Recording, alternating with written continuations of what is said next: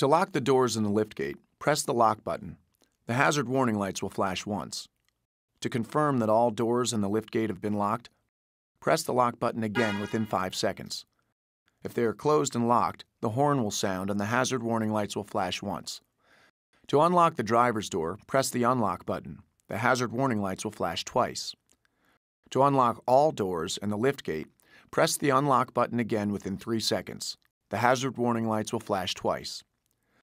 To signal for attention in an emergency, press the panic button for 1 second. The horn will sound intermittently and the hazard warning lights will flash.